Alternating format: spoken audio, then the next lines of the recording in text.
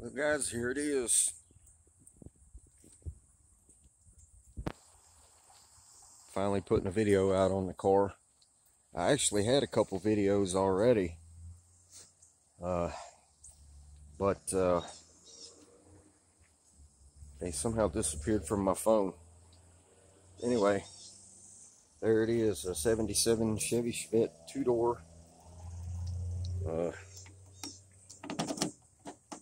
Door locks work on both sides, doors shut nice. But I've been doing some work in here. Well, not for the past couple weeks anyway. I ripped out the interior headliner. The car was really smelly. It'd been sitting for many years.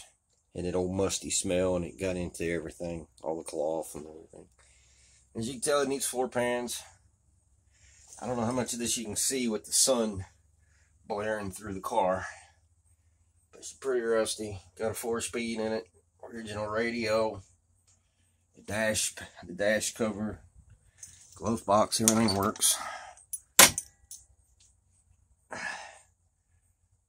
I had posted a picture on my YouTube channel of this car back before I bought it to get some input, but I don't know, for some reason I never saw it. But anyway, there it is. Door panels are nice. I still haven't taken those off yet, but I'm working on it when I get time.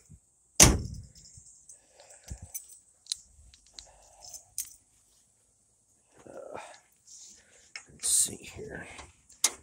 I can't remember. Oh, there it is. Yeah, so there's a little 4-banger, 1.4 liter. Somebody had already started taking this car apart when and just kind of gave up on it. People that come from had a upholstery business not too far from here, about an hour north of here, and he had a lot of projects, and then he passed away here a couple of years ago, and had this sitting in one of those metal carports, well, enclosed carports anyway. So a lot of stuff was already taken off the car.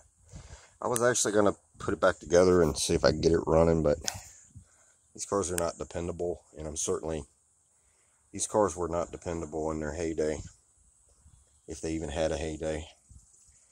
But you can tell this car has some rust around the shock towers, which may have been the reason this car was parked, if it wouldn't pass inspection anymore. I don't know. But you know, I'm going to run a frame rail. I'm going to run frame rails all the way to the back and make a little V8 4-speed car out of this thing. And we'll see how it goes. But still got all the original suspension under it, which I'm going to change. I'm actually thinking I might, since this is going to be mostly a street car, it's going to be a cruiser. It's going to go the strut shock even holds the hatch up. How about that? Anyway, this car is pretty much original. So, got the old flexible.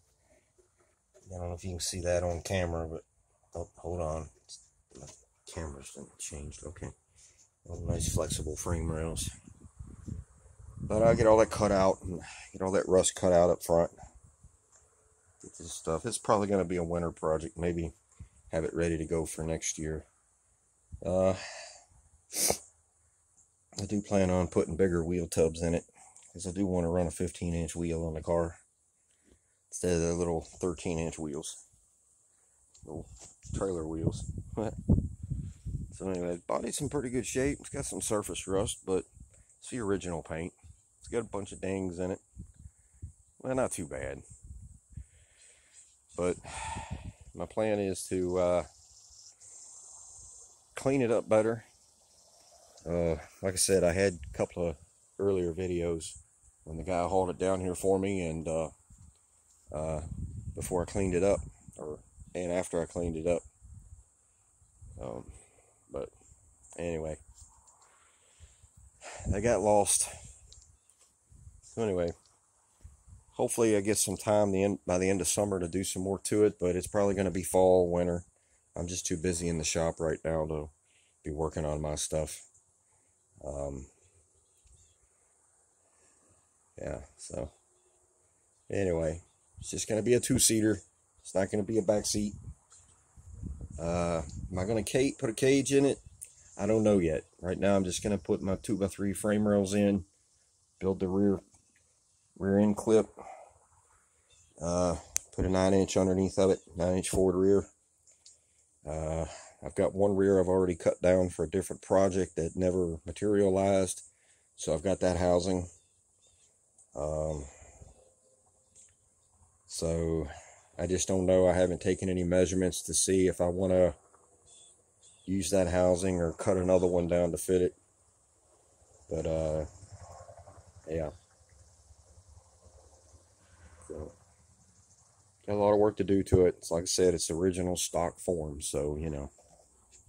All right, well, that's it, guys. Just wanted to get this video out there. And over the past 6-7 years, I've had many people try to get me to get another street car. And I've had plenty of Camaros and Novas and Chevettes. I used to work on these things back when they were still on the road. Yeah. This one's going to get a V8 swap, 4-speed swap over to a heavier duty 4-speed. I'm going to build it up like one of my Novas I had back in the day, where it was Muncie 4-speed and had a 400 engine in it. And that was a pretty reliable, quick little car that you could drive every day if you needed to. So plan on building something like an old school combo similar to that. And but we'll see how it goes. So this one here, like I said, I'm going to put a frame underneath of it. Still got to remove the original gas tank, suspension, rear end, all that stuff. So I've got to be able to get it in the shop, get it up in the air. And once I get all that stuff unbolted now from underneath of it, then I'll start cutting out the floors and putting in the frame rails. So, all right, guys. Well,